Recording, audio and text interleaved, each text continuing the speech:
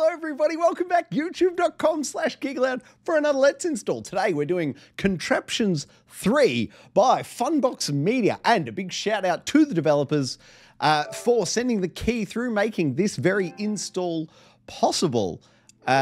Notifications, here we go. Where are we? Contraptions 3, I can tell you, is a mere 141.3 megabytes for the download. And what is Contraptions 3? Well, it's a puzzle game whereby it's 2D laid out screen and you put all elements on screen like, you know, fans, conveyor belts, cogs, machinery. Basically, you need to get objects moving across the 2D space and through the finish line, if you will. For me, it's very much a callback to, you know, late 80s, early 90s on PC, maybe. The game was Tim or The Incredible Machine.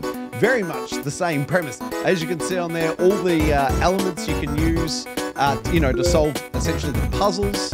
Now, I don't want to play the game, but I'm not seeing a menu option here. That is it for this Let's Install. Let's bounce on out now for Contraptions 3. Pull up the particulars, and we will wrap up this here Let's Install. I can tell you Contraptions 3 is currently version 1.00. I should state this is on a PlayStation 4 Pro with an upgraded internal SSD.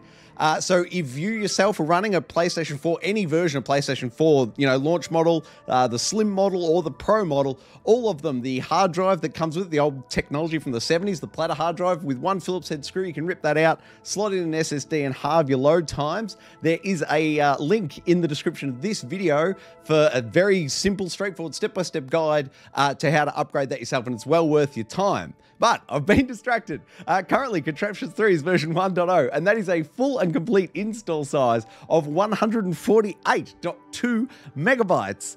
If you're into your sort of puzzle games, I highly recommend checking this one out. It's currently on sale on the PlayStation Store as well. All three games, Contraptions 1, 2, and 3, all currently discounted on the PlayStation Store. If you're into your 2D puzzle games, check this one out.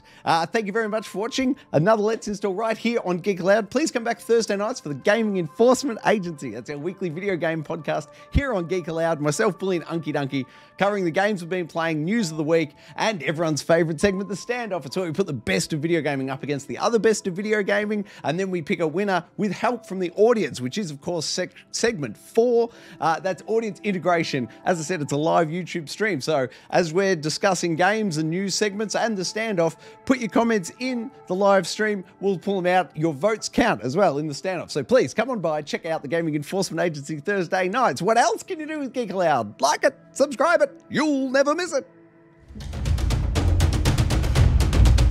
Oh, that was luck. Hey, that's something.